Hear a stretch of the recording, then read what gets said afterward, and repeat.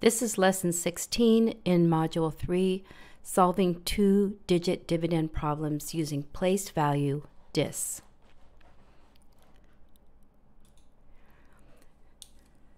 So let's start with a simple problem. 6 divided by 3. And let's show it on a place value chart. So it's 6 ones.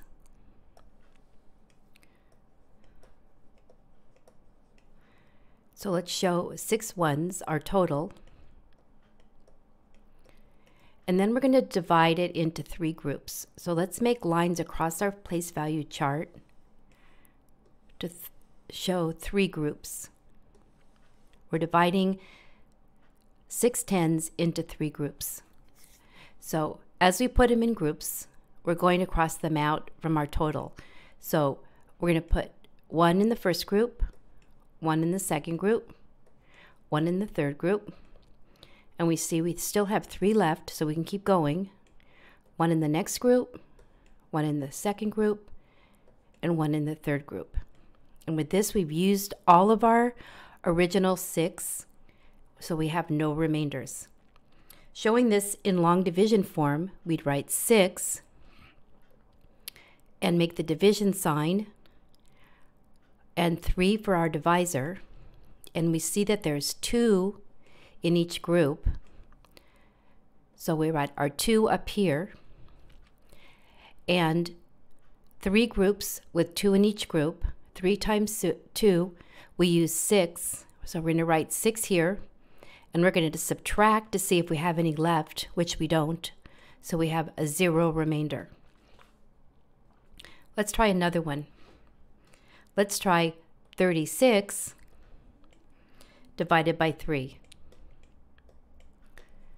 Now we have both tens and ones in our dividend. So let's put both tens and ones on our place value chart.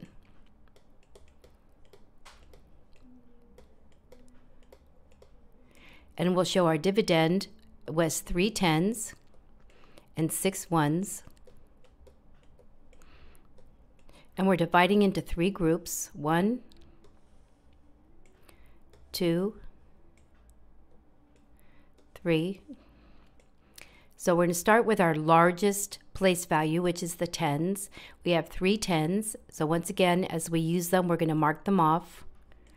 1 10 in each group. There's no tens left over. So now we can move to the ones column. And we put 1 in each group. We have enough left to put another 1 in each group. So in each group, we have 1 10 and 2 ones, which is 12. So showing this in long division form, we have 36 divided by 3. We look at the tens first. We divided 3 tens into 3 groups, so we put 1 in each group. Here's our 1 that we put in each group. And 3 groups times 1 10 equals 3 tens. We didn't have any tens left, but we still have 6 ones. And when we divided our 6 ones into 3 groups, we put 2 ones in each group. 2 ones times 3 groups, we use 6 ones, and when we subtract, there was nothing left. So our quotient is 12 with no remainder. Let's look at another one. Let's do 5 divided by 4. And we only have ones, so we'll just show ones on our place value chart. And we have 5 ones, and we're making 4 groups. So let's divide 1, 2, 3, 4 groups. And again, we'll mark them off as we use them. 1 in the first group, 1 in the second group, 1 in the third group, one in the fourth group. Now I only have one left, so I can't put any more in the other groups. This is just my remainder. So again, showing it in long division, my dividend is 5. My divisor is 4. There was 1 in each group. 1 4 times is 4. And when I subtract, I have 1 left. So my answer is 5 divided by 4 is 1, remainder 1. Let's try a 2-digit one. Let's do 45 divided by 4. So we're going to need 10s and 1s in our place value chart.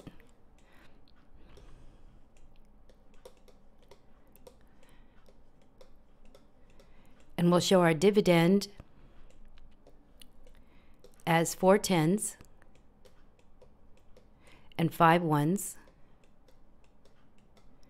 And we're making 4 groups.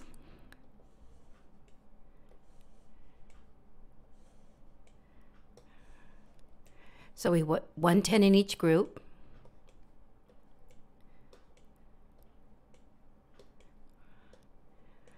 All the 10s are used, so let's go to the 1s. We put 1 1 in each group.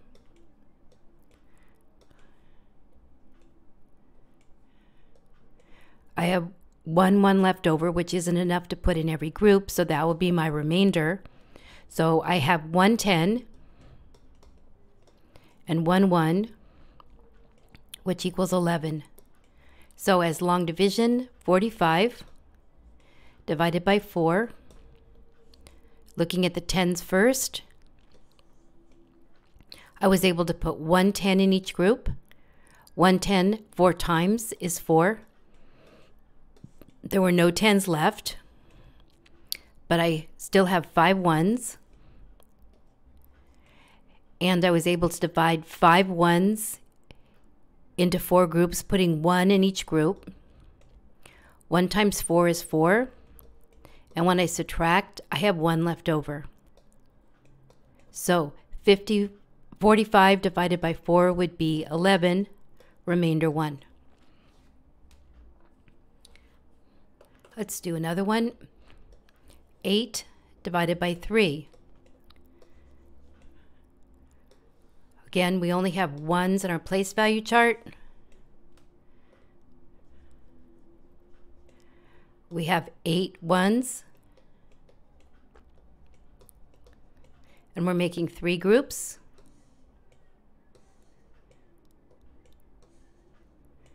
So we can put 1 in the first group, 1 in the second group, 1 in the third group, 1 in the first group, another 1 in the second group, and in the third group. And we see we have 2 left, which is not enough to put 1 in every group. So that becomes our remainder. So 8 divided by 3, we get 2 in each group. 2 1s 3 times is 6. And what we have left is 2. So we have 2, remainder 2. Now, we can use multiplication and division to check our answer by multiplying the quotient, which is 2, times the divisor, which is 3, and we get 6. And then we add in the remainder, and we get back to our dividend.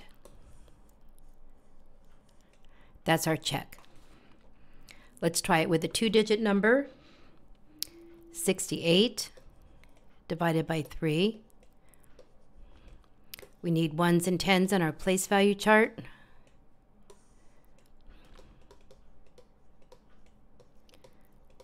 We're going to show 68 as 6 10s and 8 1s. We're making 3 groups.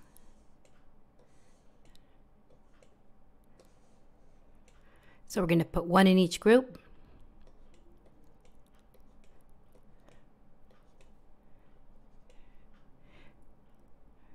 The second one in each group. And we used up all of our 10s. Let's go to the 1s. 1 in each group. We have enough to put a second one in each group. And we have 2 left over. So again, as long division, we show our dividend divided by 3. Looking at the 10s first, we put 2 10s in each group. 2 10s 3 times is 6 10s. When we subtract, we didn't have any 10s left. We had 8 1s. We were able to put 2 in each group. 2 1s 3 times is 6 1s, and we had 2 left over. So our answer is 22 remainder 2. We can check with multiplication and addition. We start with our quotient and then our divisor and multiply. We get 66. And then we add in our remainder and we get 68 back to our original dividend. So let's try some problem set problems. Let's do number 1 together. We have 8 divided by 3, so we're going to show our 8 1s. We're going to divide them into 3 groups.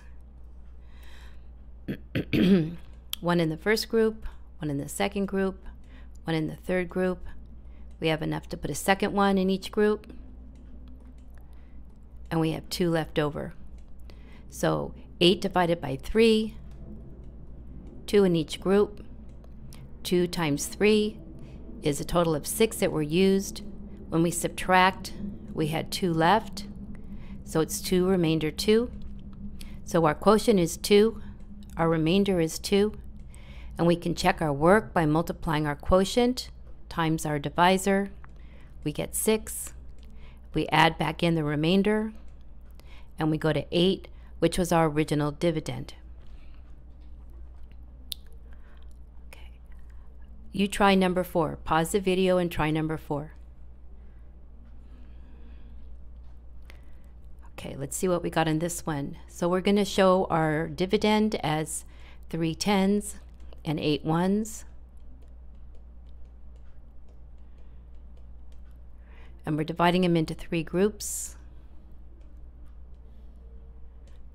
We put 1 10 in each group. We've used all of our 10s. We put 1 1 in each group.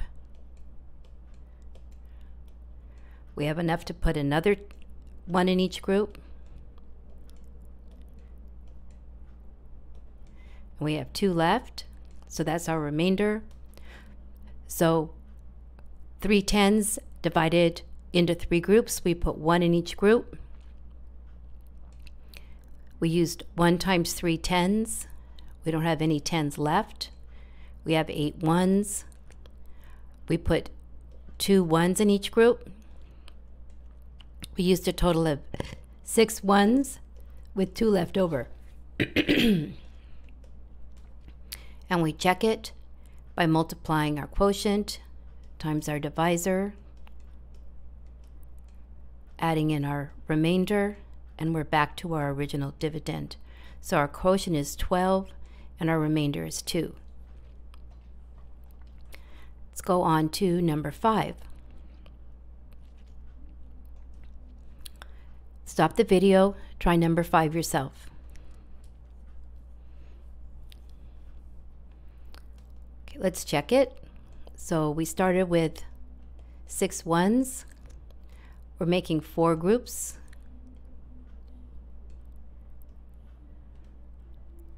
We put 1 in each group. 1 2 3 4. 1 2 3 4. We have 2 left.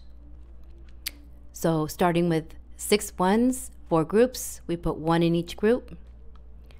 1 4 times is 4 with 2 left over. That's our remainder 2. So our quotient is 1, our remainder is 2. We check our work. Quotient times divisor plus remainder equals our original dividend. Pause the video and try number 6. Let's look at it together. We had 8 tens and 5 ones in our dividend. We're making 4 groups.